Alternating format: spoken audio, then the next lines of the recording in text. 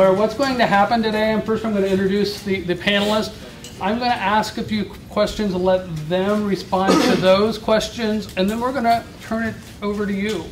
So the last time we did this, you guys had a bajillion good questions. So we're really excited about having, first of all, you guys here today, as well as our panelists. So let me introduce our panelists.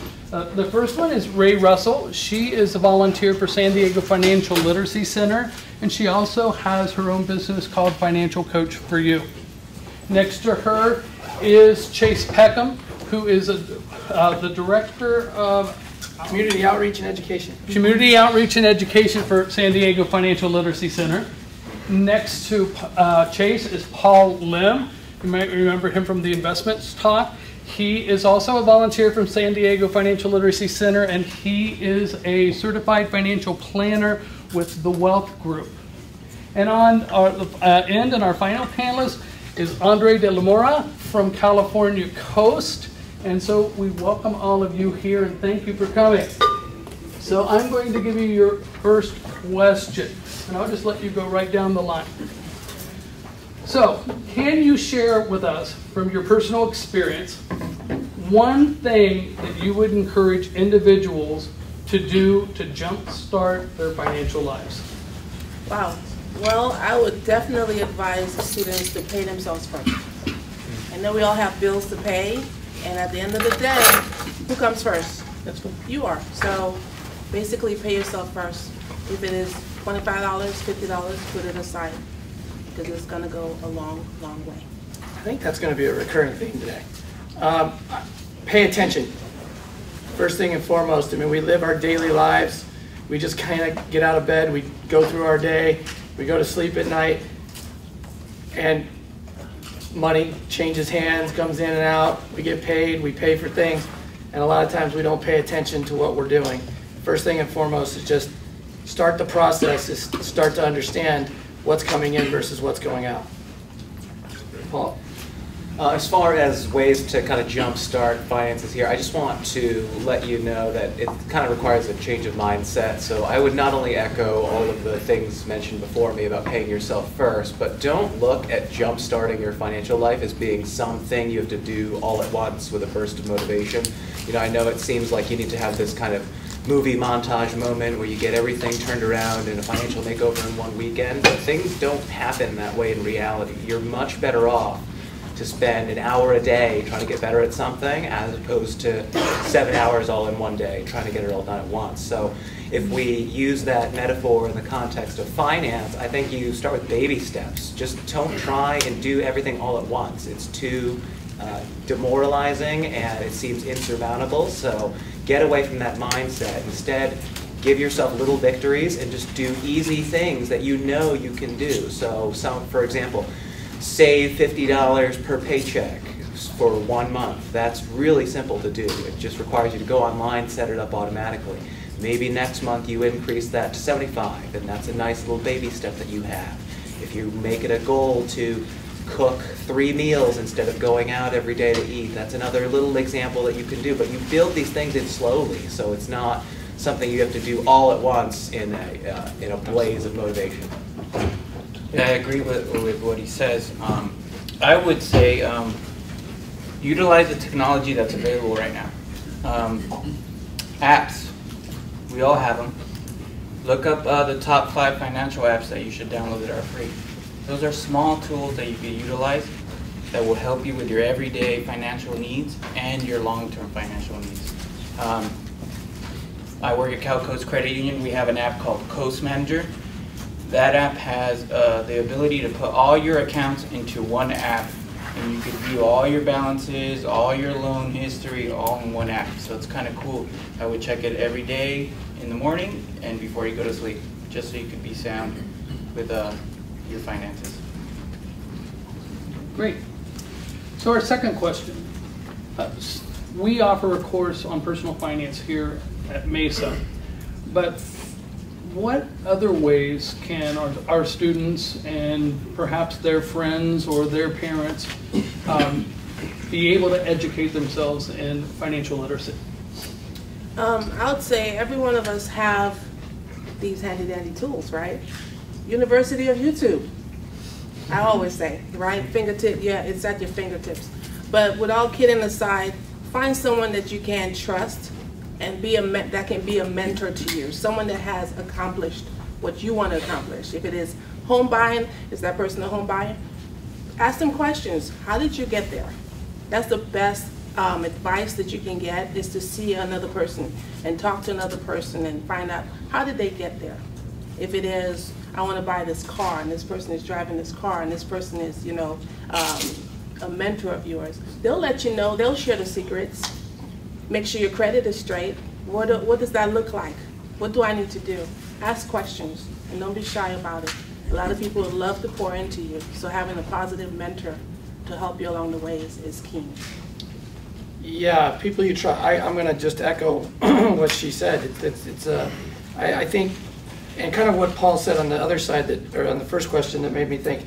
But it's basically making little goal setting for yourself, kind of what it is that you want to accomplish in the short term, and then other things in the long term, little by little, and then talking to the experts in those areas that you want, to accomplish. Whether if it's as simple as finding the right apps and working with somebody like this, or it's talking about long-term strategy on, I'm a young professional, I'm just starting out, I'm not sure where, I want to start putting money away in different vehicles right now, 401k, how much should it be, what a percentage, and those things. Talk to the professionals like that, just depending on what your goals would be. The whole University of YouTube thing is great, but it can be dangerous too, because anybody can put up a YouTube video. Reinforcing everything that was said already, I would reiterate those items, but then the other thing about the educating yourself and just making this a little bit easier is to put it in the context of a goal. As we've mentioned, we've got no shortage of access to information. It's just about, where do I start? Where do I begin? It seems so overwhelming. Where do I begin to actually figure out what I need to learn? First of all, attach it to a goal. So if the goal is to say, well, I want to buy a new car, I want to buy a new house, you know, most of the time you're going to actually have to save the dollars from your paycheck every single month in order to build up that savings. And then really what most people want to know is just, how do I grow that safely so I don't have to put away as much as I have to? But again, it kind of puts the cart before the horse, because you need to have a good job and you need to be able to have that income coming in before any of the knowledge really matters. So I think that putting your priorities in being useful to other people, we're going to reiterate that theme a lot today, because that's what will determine whether or not you have a good paying job. I mean, that's the number one thing you can do. The knowledge will come later. There's no shortage of people out there who can teach you the right way to manage the money. I think if anything, you just put more of your effort into trying to earn as good of an income as you can, because if you have all the knowledge in the world but no income against which to save, it's pointless. So anyway, that's something I would add. Yeah, I agree. I would say get a job, get any job. Work for Uber. I started working at Long's Drugs. It doesn't even exist anymore, as a cashier. Making money makes you learn about money, right? And then make friends with the people you work with. Make friends with your managers. Ask them, how did you get here? What would you do differently? Where should I go? Do you have a vision for me? I want to do this. And, you know, just talk to the people around you. But first and foremost, get a job, any job. I agree with that. Okay, I'm going to add a caveat to that question, because I didn't hear any of you reference this, and so I'm curious on your opinion. What about books on personal finance? What about podcasts? What about periodicals? If there are some, I'm sure there are some that are more reliable in your mind than are others. Could you tell us the ones that you think would be best for us to read? Well, Oh, go ahead, Sue. Go ahead. Let's go in order. Yeah. okay. Keep it easier. So my favorite book that I always refer to is Think and Grow Rich. Think and Grow Rich is a very powerful book. It was written way back before we were even born. But it has a lot of key ideas that you can apply to your everyday life. And take the nuggets and apply it to your life. Because knowledge is always powerful, yes. You can get all the knowledge in the world. But the biggest thing is to apply that knowledge in your life. Take that first step, okay, and make it your own. Own it. Yeah, I would look for the right kind of book for some or article that interests you, is in line with kind of your goals. But if you wanted to go to something that's in text, The Millionaire Next Door is still, it was written a long time ago, but The Millionaire Next Door is a fantastic book if you want to get little tidbits on little things that you can do. Everything that was said previously is great, of course, but if I want to add just something a little new to this, I would mention that I wouldn't look at books necessarily as the end-all, be-all in terms of acquiring knowledge, because a book is only good after you've finished it, and so it takes a while to read a book, even if you're really diligent, you sit down with it. So sometimes when you buy a book, you just added something to your to-do list, and you just created a new goal for yourself, which is finish the book, and it doesn't really do anything to fix the other problems. So I understand sometimes where that can be a nice way to feel like you're making progress because you ordered some book on Amazon. You're saying, oh, okay, I'm getting closer. All you did was you just added new things for your pile. So podcast, that's another good one too, because it's easier than reading a book. Actually, you can do it at the gym. You can do it while you're driving and that kind of thing. So. I mean, I like Dave Ramsey's show. He's on Kogo sometimes on He's Sunday. entertaining too. He's good, and he's really good with the basics. I really like that his approach, and it's a nice show. People call in. So if you want to learn a little bit of the language, that'll do some things. But remember, those mediums, their primary purpose is entertainment, right? So we have to just take that into consideration as well, and just realize that they're there to compel people to buy ads, not necessarily to make you as knowledgeable as you're supposed to be. So, a little bit of everything, but just that's my perspective. Yeah, I mean, books like Rich Dad, Poor Dad, that's always a good one. It's a little cheesy, I'm not gonna lie. But I would take the main points out of it and utilize it in your lives. But podcasts is just the thing to do right now. Like he said, you guys are tired of reading books. What you guys are doing all day. So just pop in a good podcast. A lot of motivational speakers are not talking about life goals anymore. They're talking about financial goals. So it's a good trend. Yeah, and I think that's, if you apply that to life in general, there's not too many things that we do goal-oriented wise that doesn't have a financial component to it. Every little thing we do has finances accompanied with it. So you've got to take into consideration, a lot of those goals that you set for yourself are going to have little micro goals to accomplish that goal. So as Paul kind of mentioned, you're going to be constantly adding little goals to yourselves. It's a matter of, here, how do I make that work? And a lot of times the financial side is just going to come. You have to kind of take into what it is, read, follow the kind of things that has something to do with your goal. Reading a whole book of The Millionaire Next Door may not accomplish what you want in that short term, but the overall principles that you might live the rest of your life with could be within the pages of those books. And another thing with reading books, I don't read a book from cover to cover. I go in and I skim. I look at the table of contents and I was like, you know what? I want to get information on that. And that's what I focus on. So don't feel like when you get a book in front of you, you have to read it from cover to cover. You look through and see what areas that jump out at you and have at it. Except for your textbooks. Okay. We don't go to college anymore. Next question. Can you share one thing from your personal financial life that if you could do it all over again, what would it be and how would you do it? Can I go back in time though? Sure. Okay. One thing I knew, I joined the military at a very young age, right out of high school. And if I could do it again, I would say put aside at least $100 a month, or pay period. Pay period because we got paid twice a month. And at that time I didn't have any kids, I was young, didn't know nothing about money. All I know is you make money to spend it. And that's what I did. I spent money crazy. I bought things that just because. I got a credit card just because.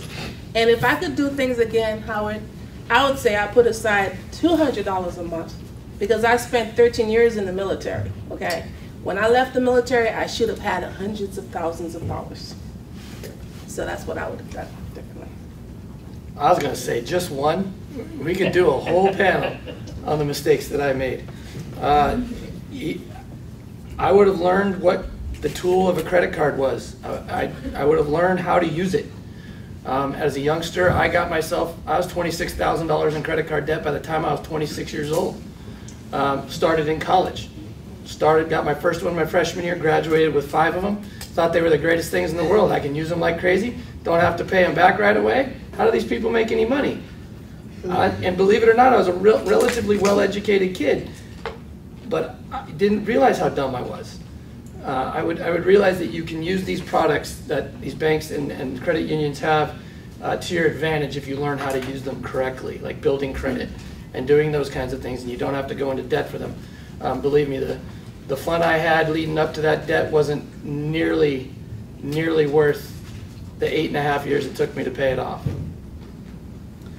I think it's important maybe when we're looking back as far as mistakes made in the past and this, just reframing them. You know, I don't think that I would necessarily go back and redo everything, because some of the mistakes that you make are part of what define your character, and they're some of the best lessons that are out there because you really do remember them because they're painful. But I understand the nature of the question, and really what it's asking is, what do you know now that you maybe wish you could have told yourself back? And so I understand what the purpose of it is, and I'll say that if I were just getting out of college and I wanted to work for the very least amount of effort and get the most amount of pay, the place to go would be like a public entity. I was really shocked at how different it is in the private sector versus the public sector. It's very easy to understand. If you run a private company, you have to have a good or a service that you sell and then be able to charge more for it than it costs you to provide that service, and then whatever's left, well, that's what you use to pay yourself or expand or do other things.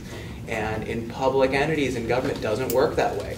They just get their money given to them for the taxpayer. They don't sell anything. They don't have a product or service to sell. It's just appropriated.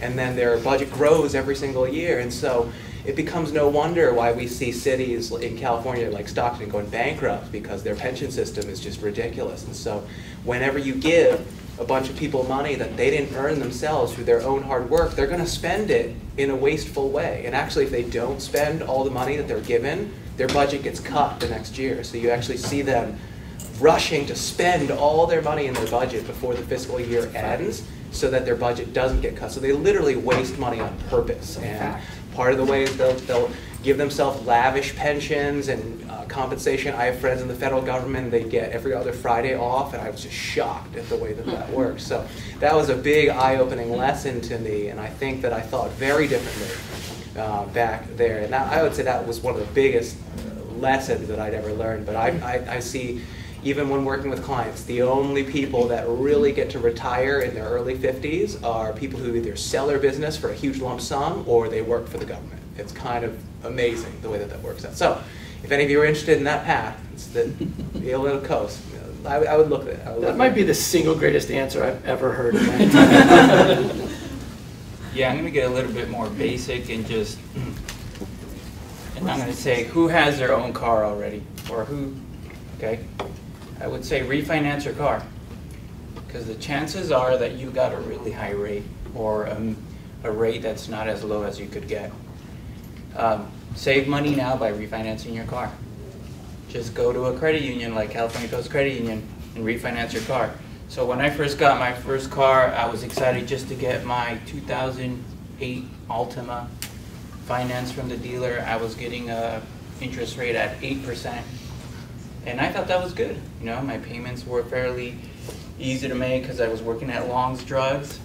But then I never knew that I could refinance that car into a lower rate. And I didn't know that there were interest rates that are close to 1% or 2%. So I would just hone in on something that you could specifically do right now today and change. You know, refinance your car, or do a balance transfer on your credit card. You're paying a 25% interest rate on your credit card. Transfer that balance into another credit card that has a lower interest rate. Okay. Where is the best place to put your money? That's a loaded question. Under the mattress? No, I'm just kidding. I would say this is where you want to get the professionals to help you if you do not know. I know a lot of times when I speak with clients one-on-one, and the question is, where do you save your money?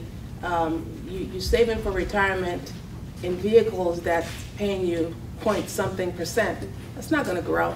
You want to put your money where it's going to grow, where it's going to make money for you. Because at the end of the day, your money doesn't ask for vacations, your money doesn't ask for sick time, your money doesn't ask for a day off. You want your money to work for you, rather than you working so hard for your money all these years, right? So do your research, find people that you can trust, find the professionals that are licensed to sit down with you and to help you with that game plan. Because there are places where you can get your money to truly work for you.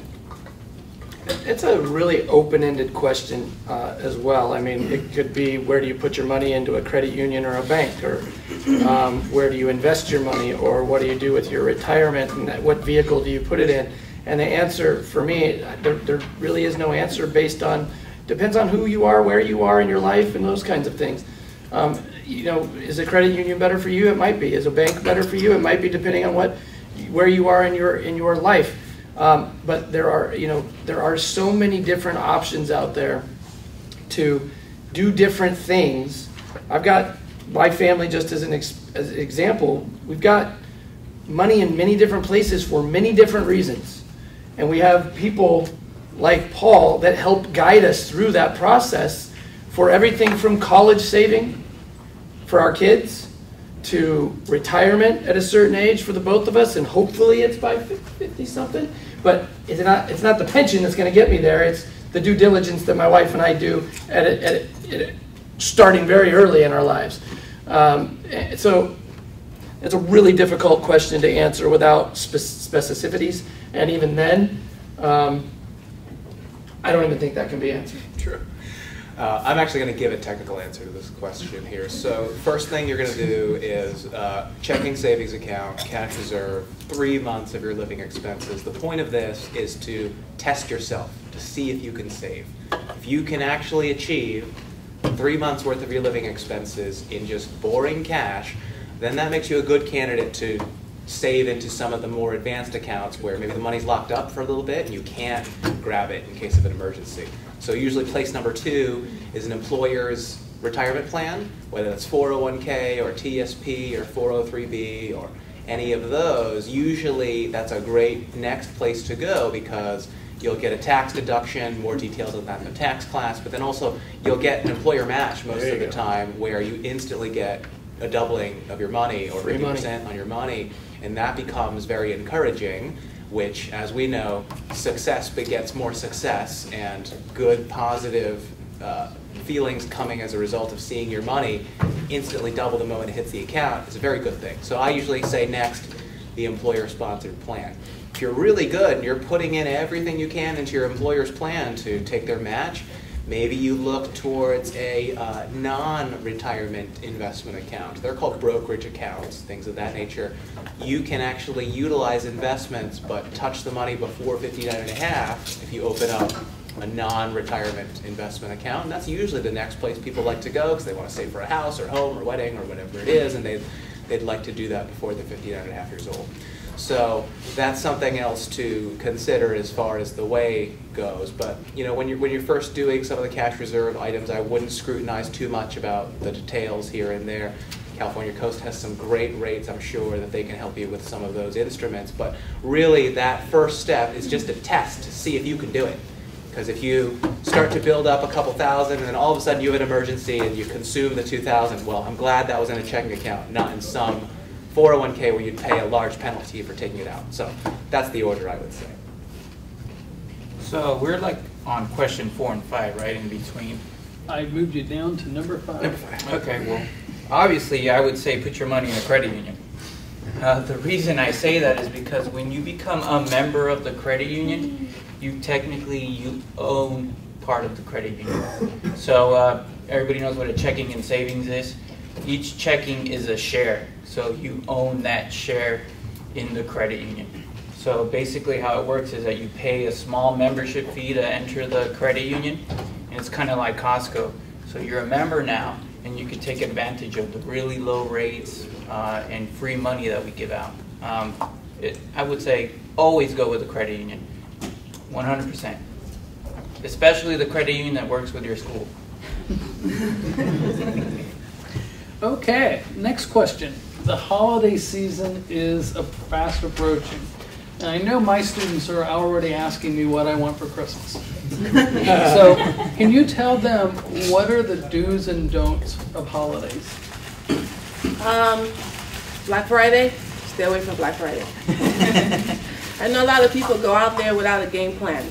You go out there and it's like going into Walmart for a couple things, coming out of Walmart with shopping carts full of things that you had no idea you were going to buy. It's sticking with your goals, sticking with your budget. Going to shop with just the money that you are going to spend, because these stores have a way of pulling your money out of your pocketbooks because of things like buy one, get one free, 50% off here. Don't take your nieces and nephews with you to go shopping. If you have kids, leave them at home, because that pressure is going to be upon you. Mom, Dad, auntie, uncle, remember I want this toy, and you're like, oh my gosh, you're going to get caught up in that rush. I do not go out on Black Friday, I stay in. And I watch on TV how people go crazy just to get that television because it's $50 or $25 for a couple hours. So, you know, have a plan in place, stick with your plan. And I always say, if you want to plan for Christmas, start saving in January. You know, buy things after Christmas for the holidays. Everything is on sale. Don't just wait for the day before and get that mad rush. Now you're compelled to buy everyone in your family gifts. I shop at 99-cent stores. Yes, I do. I put together things, and it's not about what you give them, it's the thought that's behind it. Okay? Rest my case, drop the mic. I got nothing to add. That was pretty good. Just take the emotion out of it. I gotta buy a gift for every single one of my family members and friends and so on and so forth. You know, I mean, I say this all the time, and I work with people all the time on a different level, but when it comes to like church and things like that, where they'll give and they want to give to their church so badly, but in spite of the fact they can't pay their own rent, they'll still give $100 a month to their church. And I love the fact that they're doing that, but the mere fact is your church isn't going to want you to not be able to pay your rent either. So getting a little bit off, it's the same thing when it comes to the holidays. We all get into that type of mode where, let's face it, I mean, money, it's emotional. We do a lot of things based on emotion.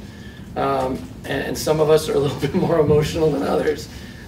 So you just need to know the kind of person you are. And she already said it, plan it out.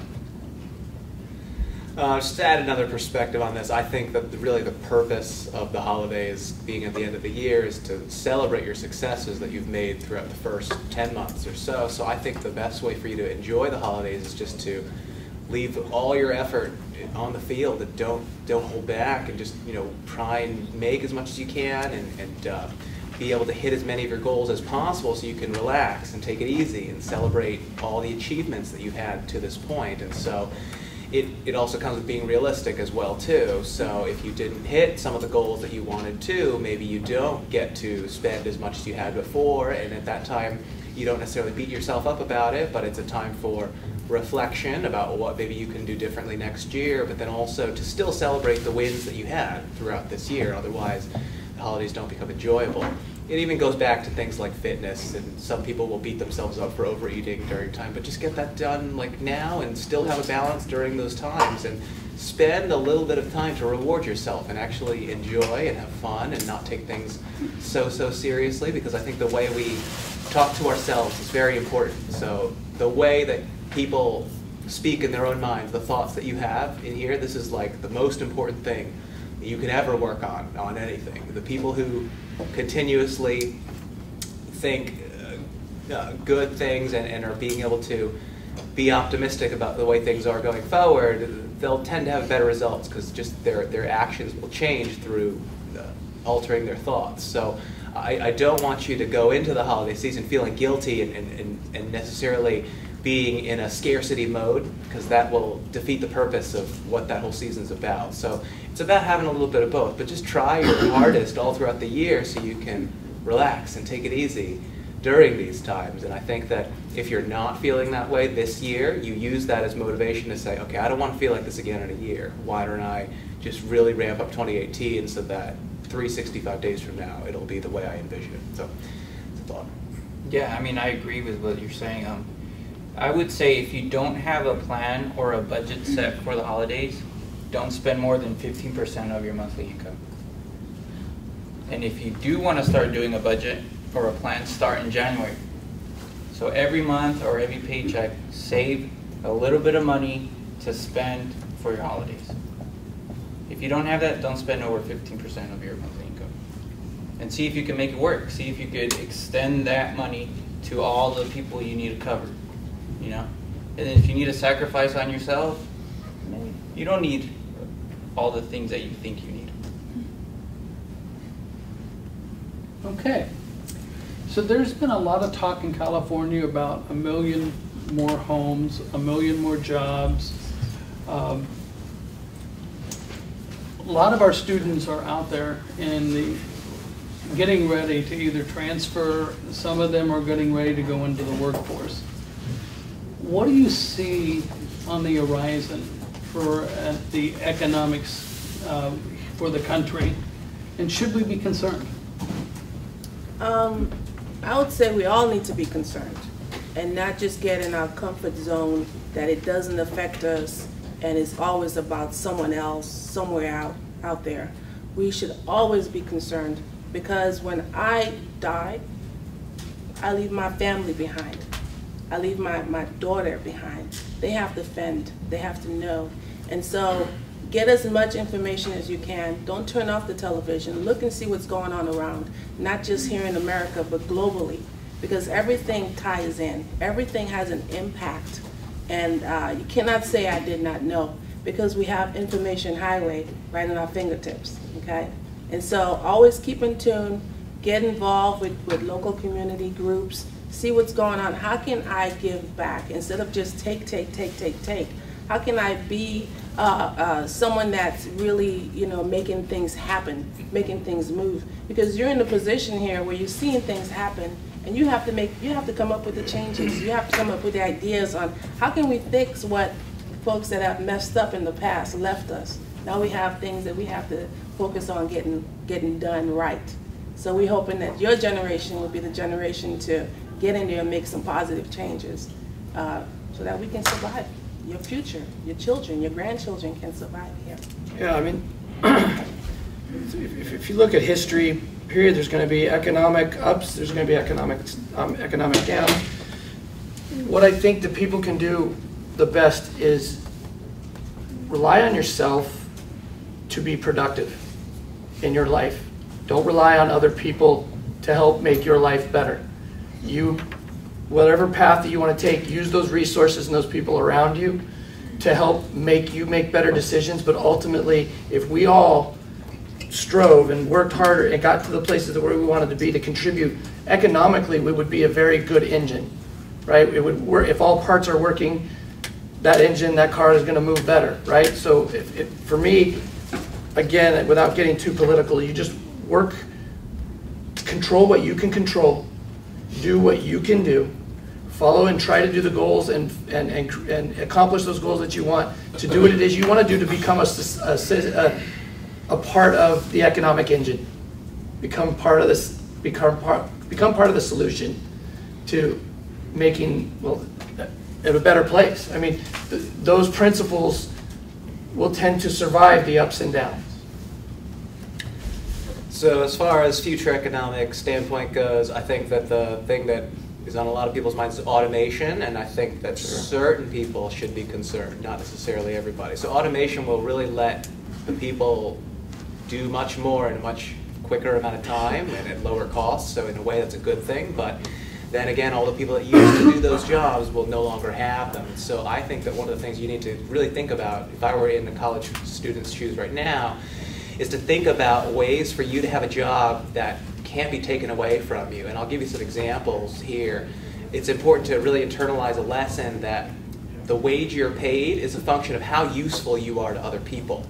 we don't pay you a wage because it's the nice thing to do or because every person deserves a living wage and all this. That's false. That's not true. And so you hear all these people come out and they're saying, well, we'll just fix all the problems if we raise the minimum wage. But see, that won't work, because otherwise all the people who make less than the minimum wage right now after it's artificially inflated, so like the EMTs and the hospital workers and all the call center representatives and all the greeters at Walmart, they're all going to realize that they can take an easier job and make more money. And so all those people will be displaced from their jobs who used to be in them before, just as an example. And then eventually some accountant's going to come up and say, you know what, it's cheaper for me just to have a touch screen and do it this way than paying some human person $15 an hour. It's just an example for you to think about. But if you are in an industry where your skills cannot be automated, then you'll be safe from any of those things happening. I'll give you an example of something that you can't automate. Soft skills, people skills, being able to talk with others and make deals happen and negotiate and to be able to talk with people in a way that is making them feel comfortable about doing business with you and those kinds of things.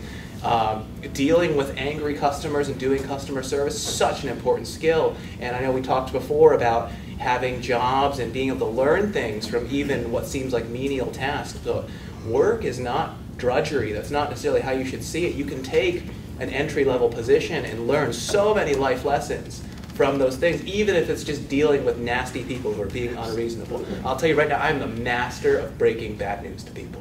If I want somebody to like relay something, I've got a way to say it. It's not fun when you do it, but a computer can never replace me in that way. Have you ever seen somebody be calmed down when they call an automated phone tree? They get enraged at things like that. Computers enrage people if they don't work like a human being. And so that's an example of a tough job that you could have. If you're with your boss and you're doing tough things for your boss, like dealing with angry people or being able to help someone actually feel compelled to purchase a product or service from that company, that is huge, and they will always pay you more for doing that. Make yourself valuable. Yeah, I can't outsource that to a third world country. I can't make a computer program that does that for me. This is something that will always be in demand because humans are humans and people are going to be people in the future. And so just think a little bit more about the kind of job that you're having and think to yourself, how hard is this to do?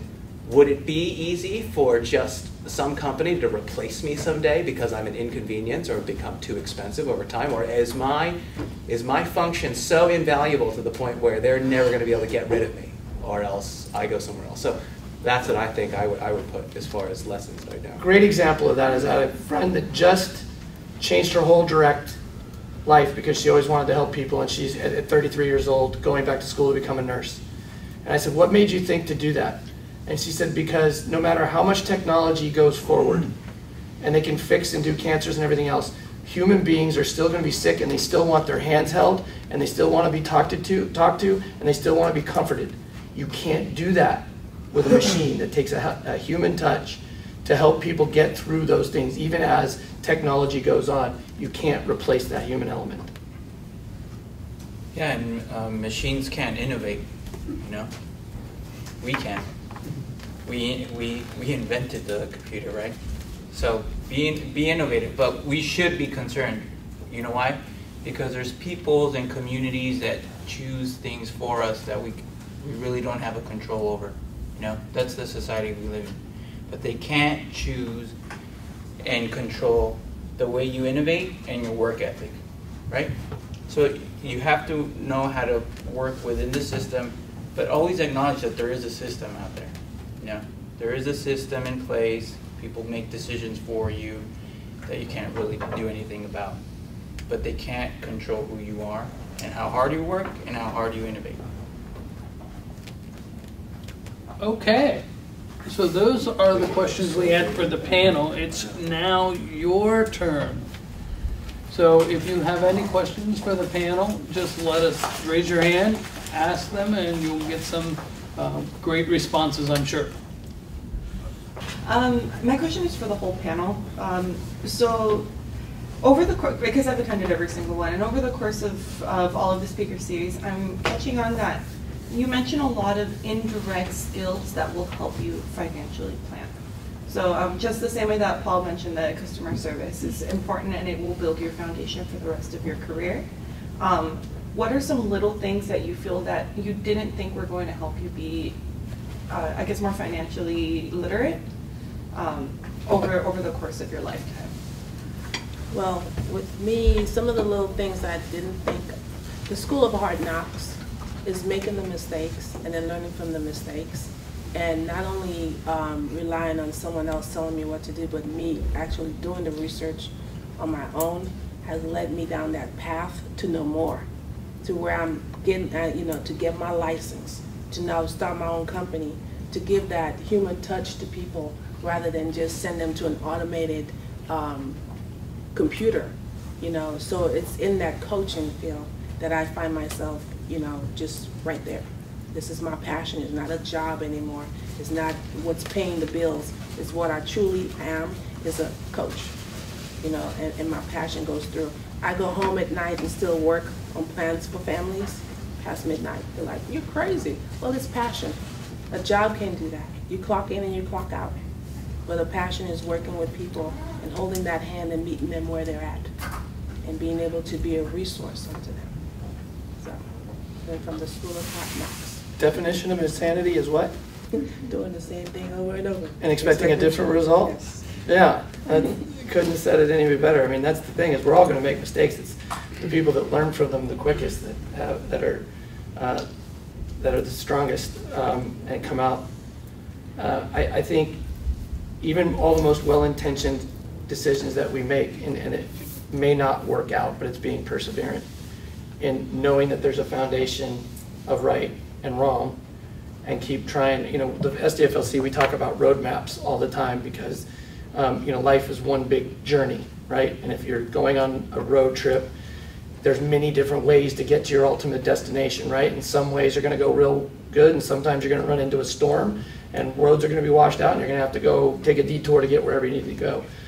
Perseverance, I think, and believing in yourself, and that the steps that you're taking are the right ones. And you usually know. And what I mean by that is we all have that little person in the back of our mind or on our shoulder that tells us exactly what we're supposed to do, whether we listen to it or not. I think I'm going to talk about maybe two things that are of importance. I think the first one is going to be language, and about how communication is so important, even though maybe it's not emphasized as much in some of the more technical fields. And then the number two thing is, why do we learn about the way the world works in business and things of that nature? So when it comes to the communication and the verbal communication, it's really important for you to really be thinking about the words that you actually use when you're speaking to somebody. So I think the big trend in a lot of ways for young people is to use a lot of slang and jargon and casual language. And I'm just going to tell you that's going to really hurt you in the business world. So if you can make habits, and habits are very important, as I talked to you before, not only about the way you think, but if you think using those words, you're going to speak using those words. So you got to think a little differently and use different language.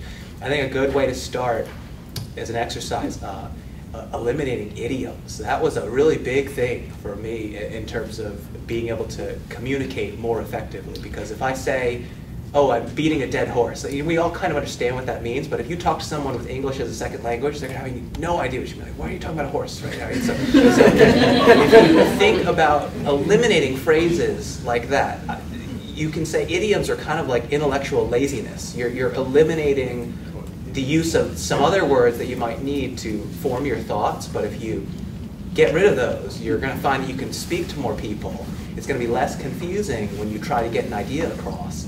And people are going to listen to you more. Just being grammatically correct and having prepositions at the end of sentences, that makes you sound really not like you have your things together, as I just said right now. But in any case, the whole idea is just be cognizant of that and make it an exercise, and look at it like strength training, and just think about the way that people speak when they're grammatically correct and other things. So very important, and I think a good place to start is that.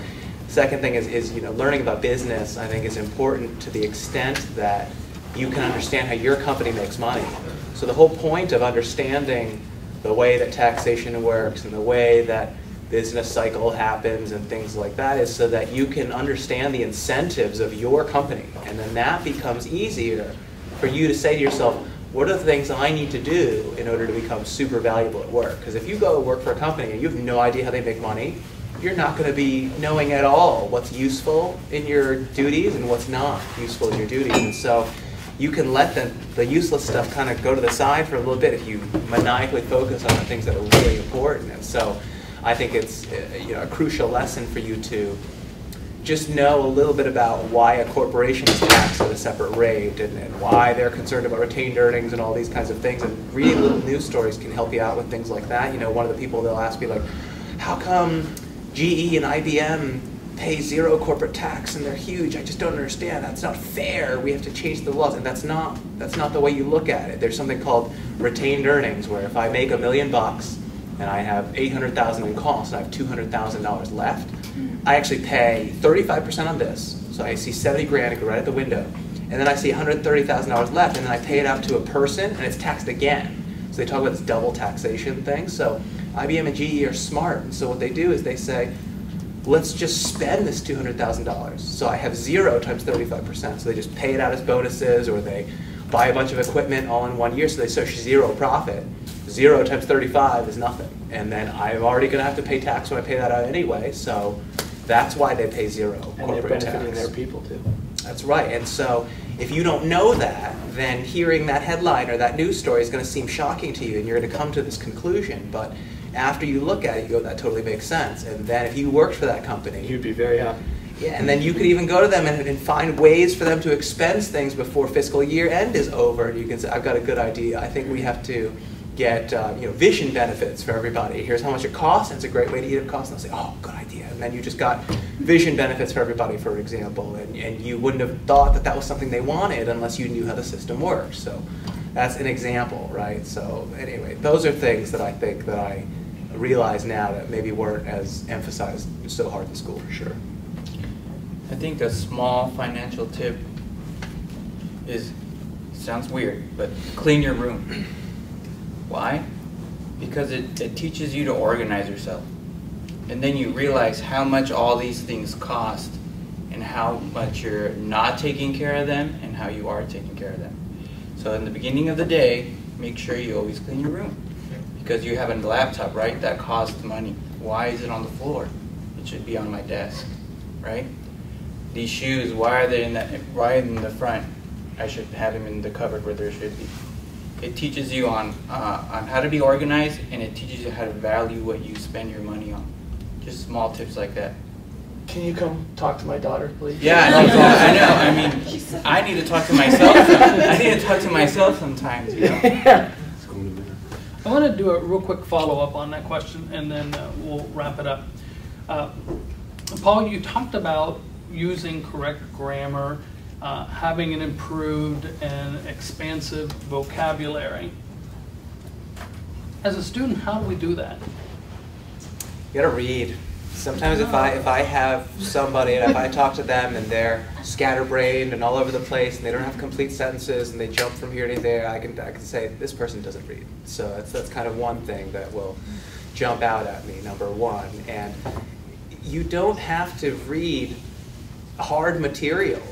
Honestly, if you just look at something that is enjoyable to you, fiction, you can learn a lot from reading fiction too. It's just the exercise of seeing how sentences are constructed, and if you think more in literary terms because you're inputting that into yourself, you're going to think differently too. And so I know we're all kind of looking for a fast tip that we can all take away because that's all we'll remember anyway. So I'll give you one tip.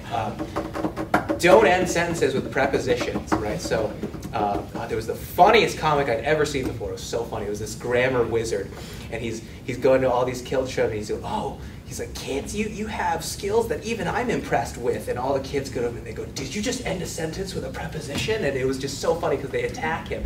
You can't have like a to object not having something, and people say this all the time. I'm trying to think of good examples. I can't right now, but basically like for, to, okay, for who? Who is this lunch for? That's a bad sentence, right? That's an example. And people say it all the time. It's like, who is this for? Who is this lunch for over here? And you can't end a sentence that way because it's like the for wants another word behind it. Right, and so the actual grammatically correct thing to say is, for whom was this lunch prepared, right? And it makes you sound like Shakespeare, right? But that's actually the right way to go about doing things. But maybe there's a way to rephrase that question so you don't ask it in that way and you don't set yourself up to sound silly at the end. And people do it all the time because it's colloquial, right? Oh, colloquial is a word that means it's just something people say, right? But if you start to try and coach yourself so you don't do that and you're able to use things correctly, it'll go a long way to make you sounding older and a little bit more worldly. I don't know if that's the right way to put it necessarily, but that's a good example, I think. If you guys can just examine, just go through life and observe how many people do that. And I don't think they even do it on purpose. I don't even think they realize what they're doing. But that was a big game changer as far as how I started to construct sentences in my mind. So. How many of you are uncomfortable speaking in front of a class or getting involved in discussions and those kinds of things? Oh, Yeah, like, so if you want to be, you sit in the back of the class and you're hoping you don't get called on, that kind of thing. One thing I can tell you skills-wise, that will help you reading, and we, especially in today's world where we're constantly this and we text everything, and God forbid actually use the phone. It's called a phone. We talk on it, right? Oh, why would I call you if I can text you? But communications between human beings, if you're uncomfortable in college or at this stage, you're going to have to eventually work through that because you're going to have to interview. You're going to have to you're going to sell your, people say I'm not a good salesman. Well, you better try because you're going to be selling yourself for the rest of your life, right? So if you can kind of try to get out of that comfort zone or that uncomfortable zone and try to use this ability in college when you have the opportunity to speak and try those things because that's going to help you dramatically throughout your careers and your life and meeting people when you're dating. It's just, were you always really good at speaking for a living? Oh yeah, I was born speaking. Yeah, I know. But those are the kind of skills that will never go away. You can't hide behind a computer for everything. There might be a few of those jobs, but for the most part, you still have to interview with the person to get those jobs. I agree. That's a really good point. That's a skill I forgot to mention is the importance of not using written communication as a crutch. Because some people think to themselves, well, if I have unlimited time to formulate my text, I'll think of the perfect thing to say, and they agonize over it, right? I get everything done on the phone. Yes. I love the phone because things get done. Yes. If you realize, Hallelujah. hey, let's meet for lunch instead. Where do you want to go? Over here. Okay, great. That's a 3-minute phone call, and we have something done, as opposed to a volley of 12 texts back and forth about where we want to go, what time you want to meet. It's such a waste, right? So you get so much more done on the phone, but in the context of business, the phone is so much more powerful too because you get to use the on-the-spot nature of the conversation to your advantage. And so when I ask someone a question, I'm going to get their gut reaction right at that moment. And then I say to myself, if they say this, I'm going to say this. If they say this, I'm going to say that. And so you get to plan that out. And it makes you quick, and it gives you the ability to think fast. If you send someone an email, it might be 2 or 3 days? 4 days? 2, 3, 4, 48 hours, and that's acceptable in the business world. So someone to just ruminate on it and then just game plan out every single thing they're going to say and proofread it a million times. Things get done so slowly that way, and you lose the advantage of the spontaneity in that moment. So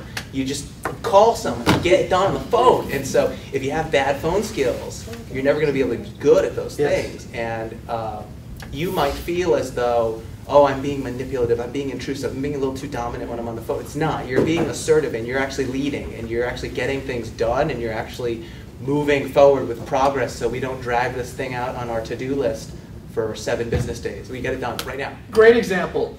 These are 2 of my top volunteers. They have jobs outside of volunteering for my organization. I send them an email, and it's important to me, right? I have to have you guys set up, you're going to be somewhere at a certain date. To me, I'm thinking they're going to respond super fast.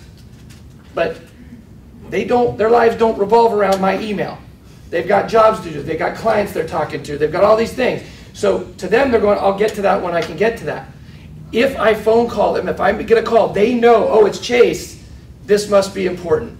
And it drives me crazy because I see people in my office all the time. I'll say, did you talk to somebody? And they'll say, well, I sent them an email. How long ago? 3 days ago. A lot can happen in 3 days, right? So it's a matter of, if I need something from Paul, I'll give him a call, I leave him a voicemail, he knows I need to get back to Chase, he'll put it a little bit different priority. It just, people think that the written communication is, if I do that, that's it. Not necessarily. And I'm glad you did bring that up, because I was going to say the different forms of communication that you can rely on. Don't just rely on one. That's right. Because you got to figure out what is that person's means of communication, right? Because sometimes you might be in the class and you get a phone call, like I just got a couple phone calls. On my voicemail message, I said, if you need to get a hold of me right away, text me. That's just on my voicemail. That's just my preferred way of getting in contact with Coach Ray, because I don't have time to check a voicemail. I really don't. And or check your emails all the time. Yeah. So you got to find out what that person's primary communication is, and don't just rely on one thing. Because Paul might call me, and he'll get a voicemail. See, she picks up though. There are some people who are sometimes I'm just looking and they're scared to have a verbal conversation. Pick up your phone. It's just funny, right? Don't be afraid of the phone. It's so helpful. Don't be afraid of it. That's right. Okay, I'm going to add one last tip to that, and then we're going to wrap it up. As far as building your vocabulary, what most people tend to do is they'll read and they'll find a word that they don't understand or can't pronunciate or know the definition of, and they skim right by it. So what you need to do is stop. Yep, look it up. Look up the word, look up the pronunciation, write it in your textbook or write it in the book. Even in books that I read that are nonfiction, I do this. And then I make myself use that word 4 to 5 times in sentences during the week. What am I doing? I'm putting it in my vocabulary. And then I can use it, and it's a part of my arsenal. And when I'm going out and I'm communicating, I don't have to use this basic level English. I can use multi-syllable words. And believe it or not, Paul hit that right on the head. That's exactly when I was in industry and I interviewed individuals, your vocabulary was important, because if you couldn't speak the language and you couldn't use big words, that told me something about your education level. Okay? Yeah, you can't look people in the eye. If you have a hard time, you look away because you're just uncomfortable. That is a skill, whether you're comfortable with it or not, you need to have. First impressions, if I'm interviewing somebody, they're looking me in the eye and they're assertive and they're comfortable. They look like they're together. If they're, that just shows me that I'm not so sure. Yeah, some other exercises here. Try and come up with lots of synonyms. So try and figure out what are 5 different ways I can say this same thought. And that's a really good way, because you'll hear this all the time when you go to any of these public events where some mayor is speaking or the city council person is speaking, and they'll say the word community over and over and over again. It's like, for our community, community, community, community. You just hear it over and over again. I'm just like, I wish they would figure out another word so that maybe you don't repeat it in as many sentences all the time. And I try not to use the same word twice in a sentence. It just sounds awkward. And just try and find other ways to say things so that you can be a little bit more versatile and more descriptive too, because the English language it's amazing. There's so many different ways to say the same thing, and you compare that to even some Asian languages, for example, and there's like one way to say you're happy, and there's like 2 ways to say you're happy. I mean, sometimes, and you got to use a lot of inference and context here. With the English language, there's like 12 different ways to say things, and it's such a waste for you to just use the one little thing over and over again. I'll tell you this one story, you'll remember.